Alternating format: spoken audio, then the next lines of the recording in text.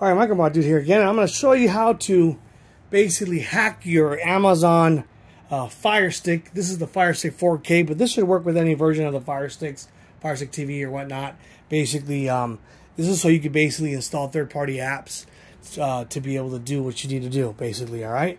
So, this is good for like some people that like to do watch certain things, providers that offer different streaming services that's not available to download straight from the app that's available on the Amazon. So what you want to do is basically get your remote, and you're just going to want to go to your home button here, press home, and then make sure on your home screen. And then you're going to want to go all the way to the right, all the way over here to the right section where the little gear is. Once you're in the gear, click in there, and then you're going to want to go to your settings that says My Fire TV on the right. My Fire TV, click on that. Then you want to go to developer options right there. Click on that, and you're going to want to do apps from unknown sources, and you need to turn that on. Boom. Turn on right there. Turn it on. Boom. Then it's going to say it's on. All right. Once that's done, you just go ahead and hit the home button on your little controller there. And then you're going to want to go to your apps. So all the way to the right, go where your apps are, right here. And you're going to download something called Downloader. So you just use your little voice thing here. That's what I do. Little voice button. And just press it.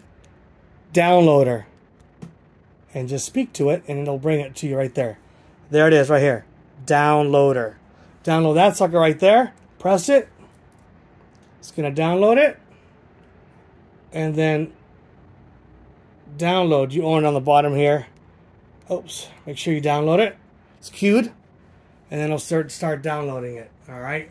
This will take a few minutes depending on your Wi-Fi connection, all that good stuff. And then basically, looks like it's ready to launch already. So download it already. Got it. So let's launch it. So on the right here. Oops. Alright. So here's, you're going to want to allow this.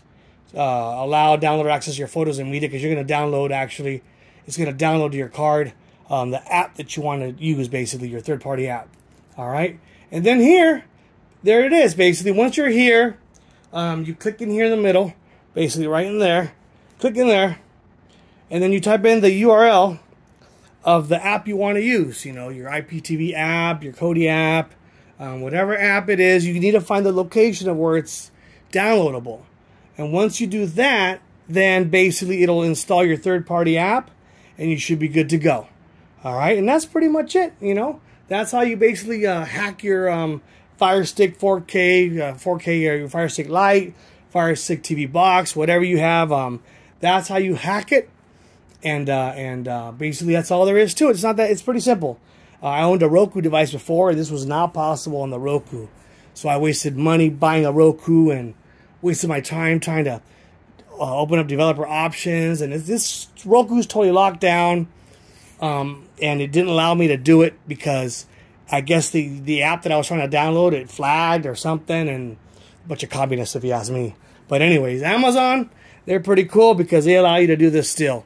So thank God for that, and at least for now.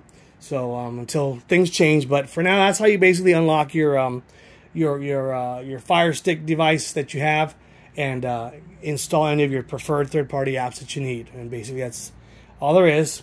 Of course, once you put the URL in of whatever one you want, then it's going to ask you some other questions. Just make sure you follow it, because each app is different on what it asks. So just follow the instructions carefully.